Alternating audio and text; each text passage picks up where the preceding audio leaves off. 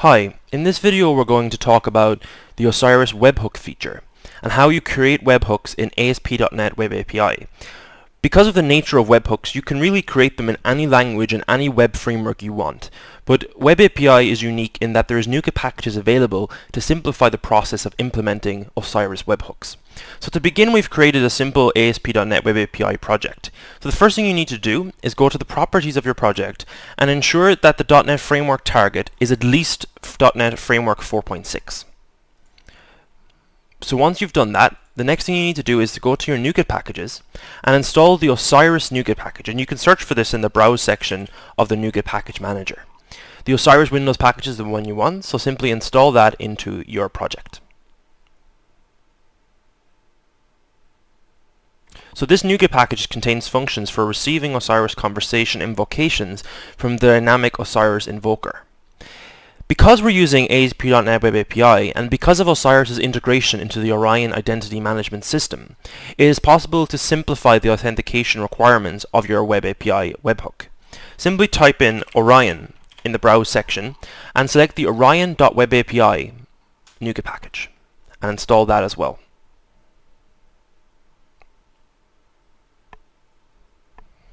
So now we've installed all the required NuGet packages and we're ready to go.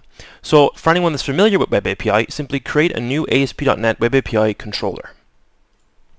Select Web API to controller empty and select add. And give your controller a name. And for this we're going to call it a demo controller. So now we have this new controller that we're going to create our webhook endpoint on. So to start, we're going to create a simple one.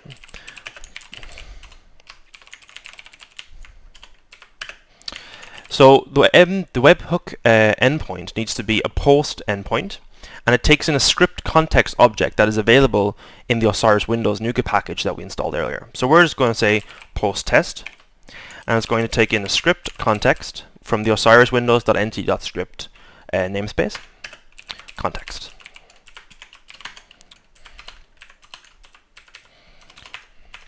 And it's that simple. So the webhook is expecting to return an OK result upon completion. So we're going to just put this in here now as a placeholder. Simply return this.OK. So we need to add a few attributes to the top of this function. So the first one we need to add is the root attribute. Now depending on how you've implemented Web API, you may have your root logic done in a separate area. But just for this simple demo, we're going to do the root logic directly above the function. In this case, it's going to be API/demo/test. So this will be the API endpoint that will be called when this function is to be invoked. So because we use the Orion Identity Management Platform, and because of the NuGet packages available with Web API, we can simplify the authentication logic required to get the user that's calling the conversation webhook endpoint using the external key filter available in that NuGet package. So the Orion Windows Web API .filter external key filter is what you want here. And this takes a number of parameters. It takes a public key, a secret key, an organizational public key, and it is optional boolean. We'll talk a little about those in a second. But what the public key and secret key is the system account public key and secret key for the application that you've registered on the Orion website. So here you see I have an Orion account that I've created and I've logged in. I've also registered an organization, and you can see here that I've registered an application called Webhook Demo that we're going to use in the Osiris system. So simply go to Manage Webhook, and you'll see we currently have no system accounts, so simply create one. And now we have a new system account and we have a public key and a secret key. Before we can actually use this with Osiris, we have to grant Osiris context permission. So hit the Grant Permission section and enter IUI, which is Osiris's application ID. You'll then get a request to grant permission to Osiris, simply grant permission, and now the system account can be used for conversations. So taking this public key and secret key, we're going to put them in a file called constants. Basically, we'll put the secret key in here. This is the public key, sorry. The secret key is this guy here. The public key for the application is this guy here. And is optional means, do we want to allow this function to be invoked without an Orion authorization header being sent? And in this case we do not, so we set false.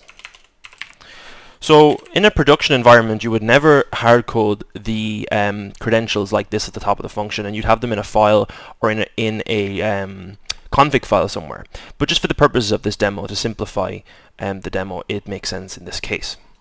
So how we actually, with using the external key filter, you access the user by doing the following. So you can go var user equals I Orion principal user. So it's really that simple.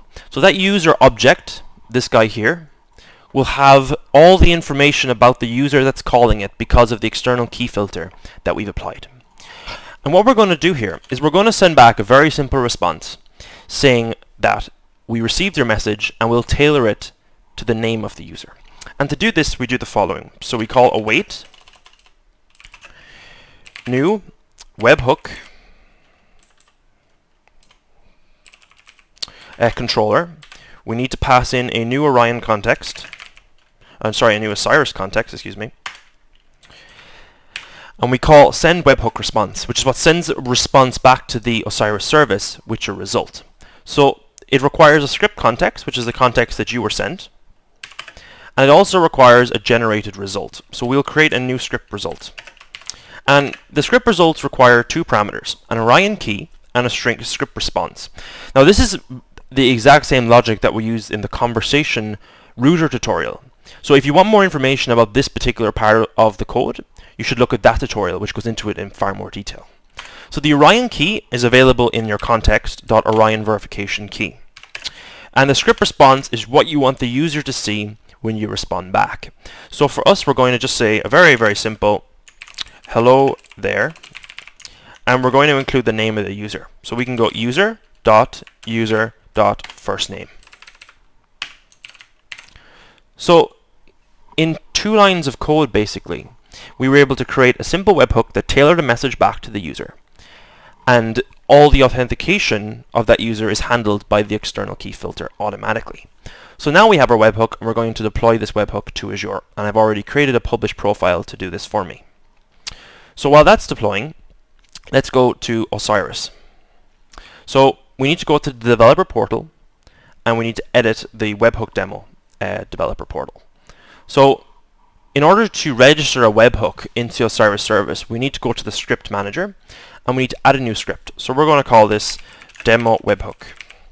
For language, you can select either. So the language requirement for selection of a script was a previous requirement for conversation routers, because conversation routers were deployed in a specific environment and they ran a particular type of script.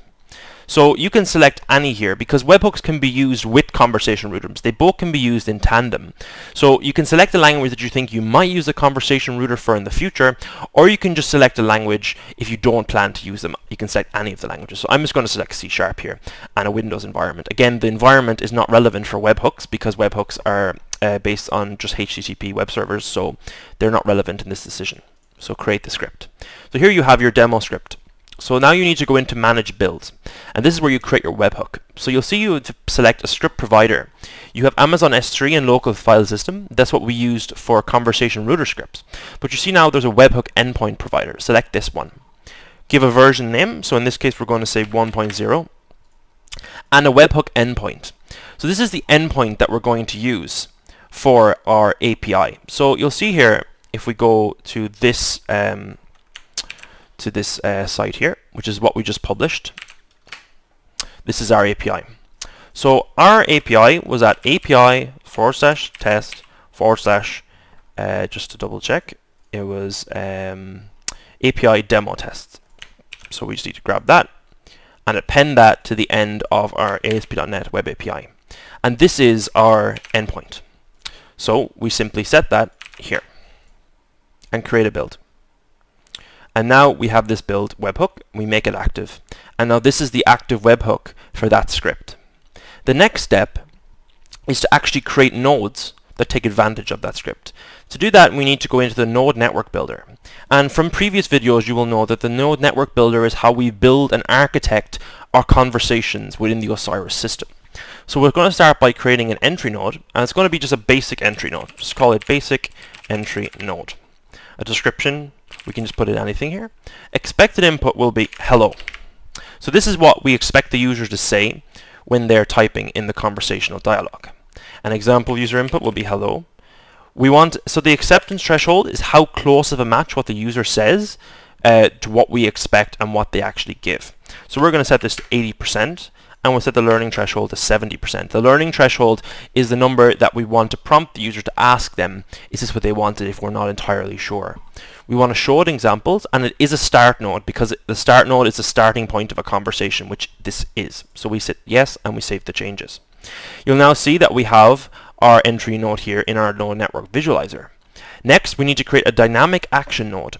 Dynamic action nodes are what invoke the dynamic invocation system, and they work with both the conversation router framework and the webhook framework. So simply we're going to call it sample action. Any description. Loading message will be 1 moment.